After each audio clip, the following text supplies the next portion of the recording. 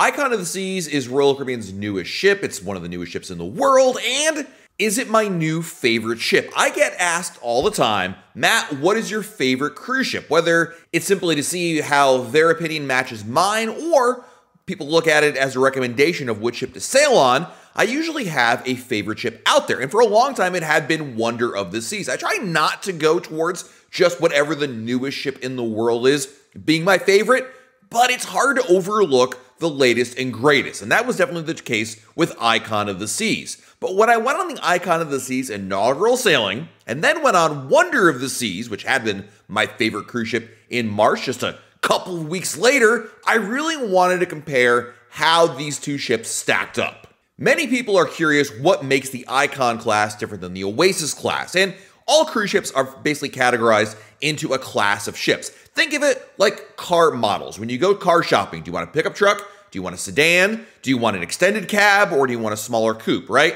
This essentially is the basis of how cruise ships are also organized, in the sense that they have some basic characteristics that group ships together.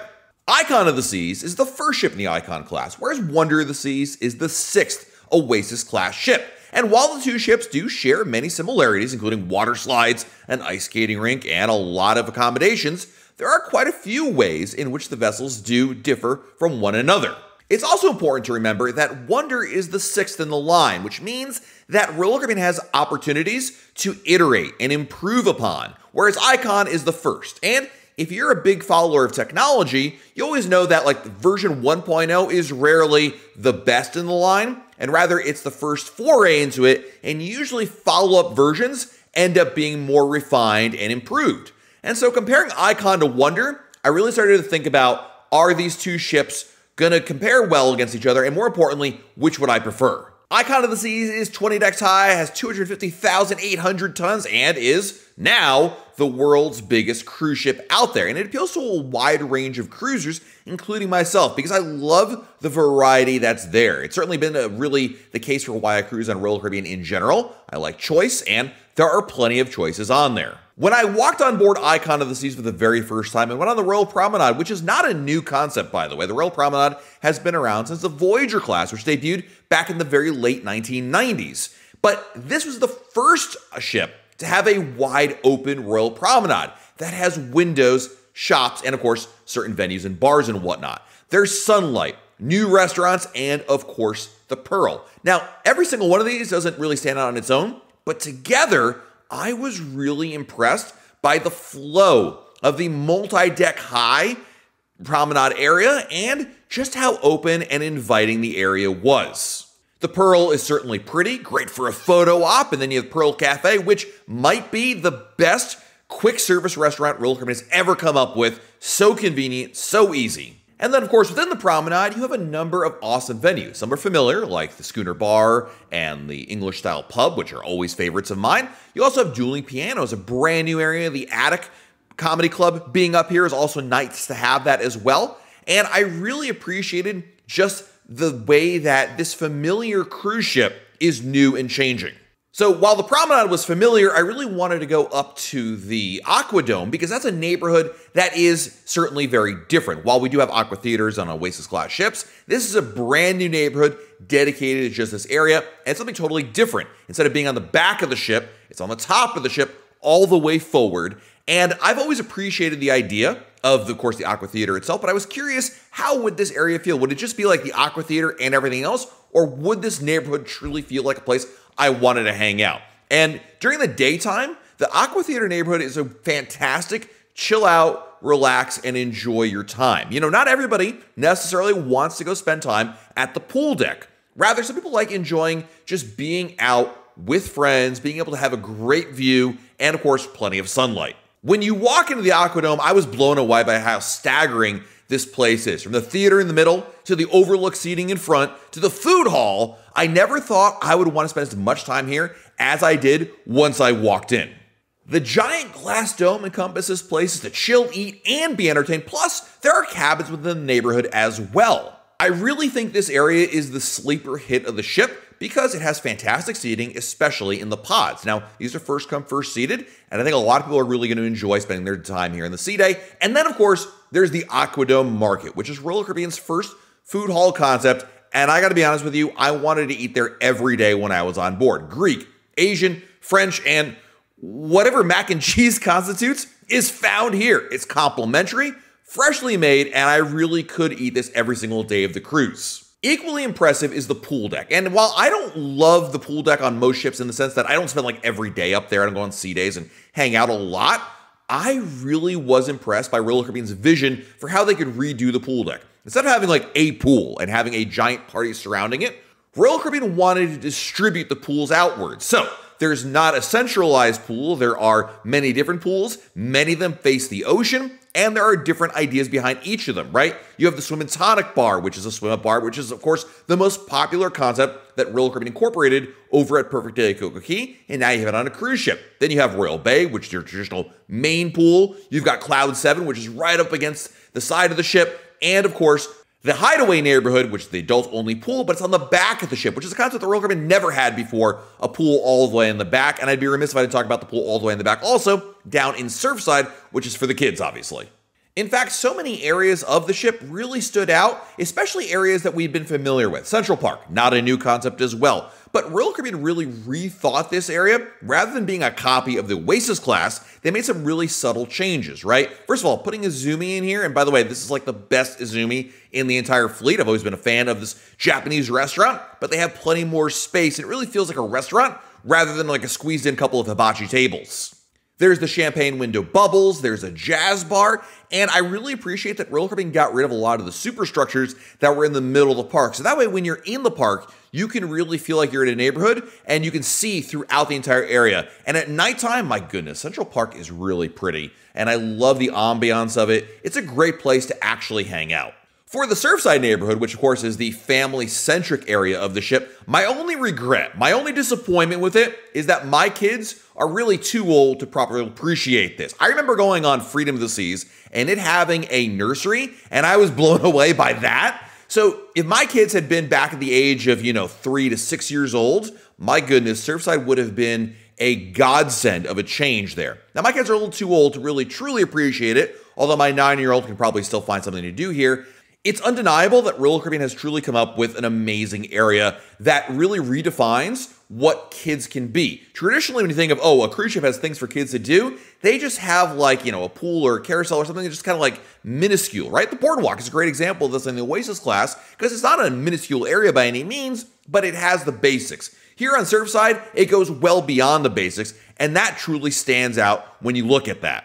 And if there's one area of Icon of the Seas that I think after going on it, you'll truly appreciate when you go on any other cruise ship, it's the destination elevators. So on Icon, instead of pushing a button and waiting for the elevator to come to you and then indicating in the elevator where you want to go, instead there are destination elevators on Icon. You push on a panel which floor you'd like to go to, and it will assign you an elevator. Then you wait for that elevator, and that elevator comes in there, and there's no buttons inside the elevator. It simply takes you to the floors that have already been predetermined.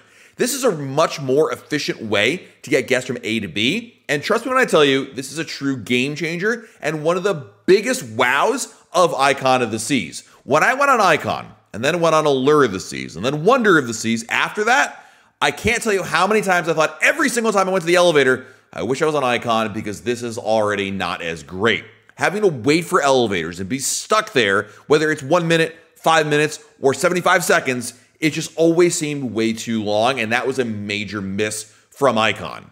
When I went on Wonder of the Seas and I got back on board that ship specifically, I certainly found that the difference in experiences was not as much as like when I went on Allure of the Seas. Wonder is a brand new ship. It came out just a couple of years before Icon. So a lot of the ideas that we find on Icon were certainly available on Wonder. It's not like you find when you go on a much smaller or older ship in which you have decades of differences in the thought process and design of a cruise ship. And sailing on Icon, it was familiar and fantastic. I love the Oasis class. In fact, when I talk to anybody about which ship they should go on for their very first cruise, the Oasis class always comes to mind. There is plenty to see, do, and experience on Wonder of the Seas. And I was reminded just how much space there truly is on the ship, especially on the pool decks. In fact, a lot of people, and I think they may be right, about the solarium being on Wonder of the Seas is a more truly enclosed area. Now, Hideaway is fantastic on Icon, but there is little to no shade over here. And as somebody who does not want to spend all the time in the sun baking, I appreciate there's a climate-controlled solarium area with the pool at the front of the ship. The fact it's adults only, that never resonated with me. I just don't care about that. But I do like climate controlled and the fact that it offers way more space. Speaking of space, I'd be remiss if I didn't say that the Wonder of the Seas suite neighborhood is still the best in the fleet, specifically the suite sun deck. Even Icon didn't get this right in my opinion. By having the suite sun deck with the neighborhood integrated so close on Wonder of the Seas, I really like this flow a lot better because Wonder's suite sun deck has, of course, chairs to sit in, plenty of shade, that is important as well, and a little pool. I'm not sure what this is supposed to be. It's not like a hot tub, it's not a pool. You guys can let me know in the comments below what you want to call this area, but I really like this quite a bit, and I think it just works better, and I was more satisfied with it on Wonder than I even was with the Suite Neighborhood on Icon of the Seas. Maybe because it's a little bit easier to get to, I'm not sure, but I just felt like I was more drawn to be able to spend more time on the Suite Sun Deck on Wonder than I was on Icon.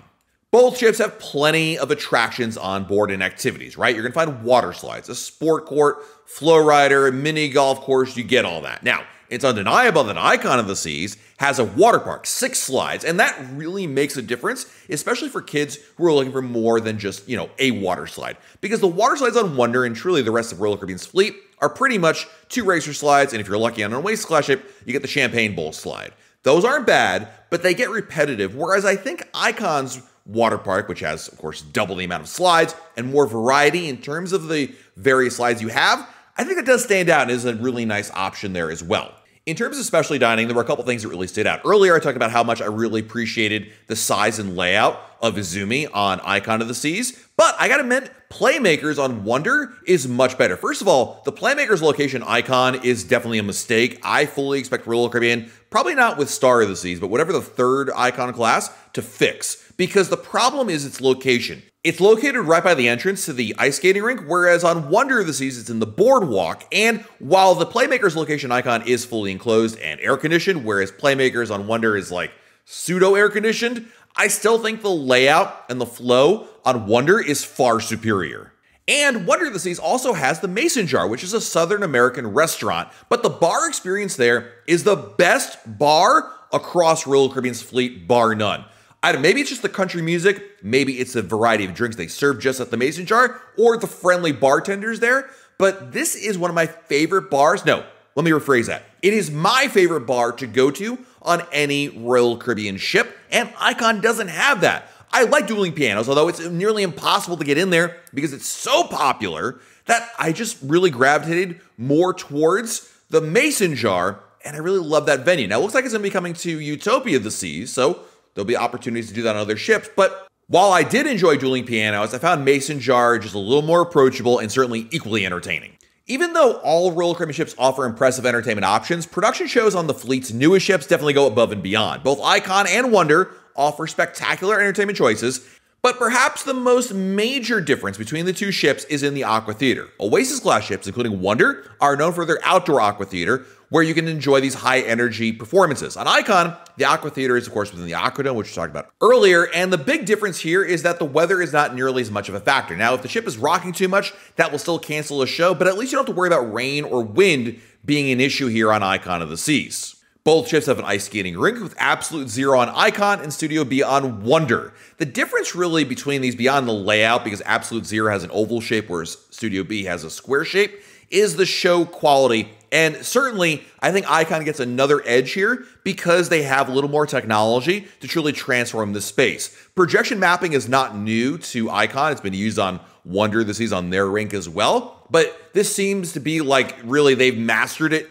here on Icon, and it truly stands out. But I'd be remiss to tell you that if I didn't have a great time at the ice skating show on Wonder as well. I really think, though, when you talk about entertainment, show-wise, the game changer has to go into Icon with The Wizard of Oz. Now, Wonder of the Seas doesn't have a Broadway show, neither does Icon for that matter, but the Effector show is the premiere show on Wonder, and Wizard of Oz is the premiere show on Icon. And The Wizard of Oz is heads and shoulders way better. Number one, Wizard of Oz has an actual plot. Effectors has a very, very loose plot, but there's a lot more to the story with Wizard of Oz. Not only is it familiar, but it also provides a lot of great performances, and the effects and sets are just stunning on Icon of the Seas. If there's one thing I really wish Icon would have incorporated more of from Wonder, it's the stateroom design. Now listen, I like my cabins on both ships, but having the storage space on Wonder was sorely missed on Icon. Royal Caribbean wanted to, I think, come up with a more efficient or more modern take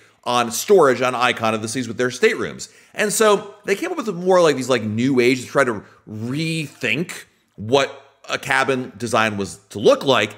And the result was it felt like there was a lot less space. Now, don't get me wrong. There's enough space for your stuff. It's not like you're going to run out of it. But on Wonder of the Seas, there was way more space than I ever can use. And that really felt good in the back of my mind to have that. On Icon, there's a lot less storage space within the cabins. And that really stood out to me, especially considering that some of the storage space that was on Icon were these baskets that you could put stuff in. That's a neat idea until you realize what you're going to put in there, because the baskets are kind of on the smaller side. It's probably going to be like your socks and underwear and t-shirts. And if you got people coming into your cabin, I don't want them to see that stuff. I barely want to see that stuff in my own room.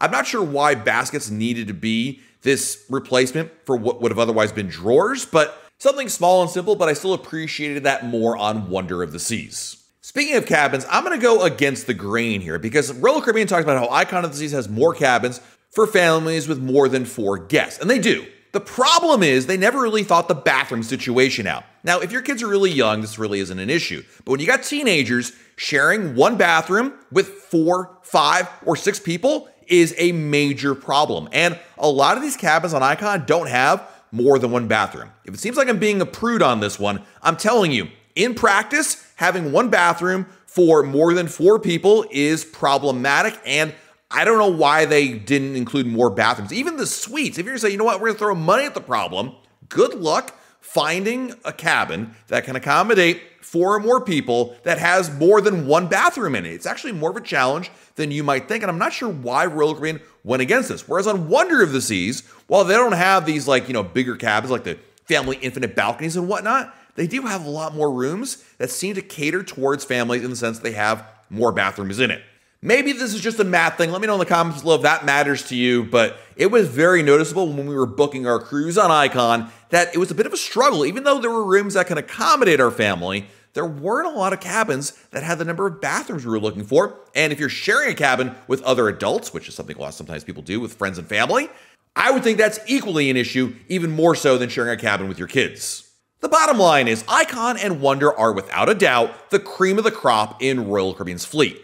Each vessel provides the best of the best that Royal Caribbean has to offer. Whether it's new restaurants, modern staterooms, state-of-the-art entertainment, you name it, it is a good choice. So, there is no wrong choice when you're deciding between the 2 ships. Rather, what I'm talking about here is comparing and contrasting. And yes, ultimately, Icon is my favorite ship in the fleet. Not because it's necessarily the newest, but they have made advances and progressions here that truly stand out when you look at existing ships that are out there. I can appreciate Wonder of the Seas and other Royal Caribbean cruise ships, but I got to admit, Icon is definitely my favorite within the fleet now, because those changes that I didn't know I needed, I definitely liked. Let me know in the comments below if you've sailed on Icon of the Seas, your thoughts on how Icon compares to other ships, and did you also come to the same conclusion thinking that, you know what, I didn't realize I needed these things, but boy am I glad they have them on Icon. While you're below our video, please hit the like button, subscribe to our channel, and turn on notifications. That way, YouTube lets you know we have a brand new video to share. This has been Matt from RoyalCaribbeanBlog.com, and we'll talk again real soon.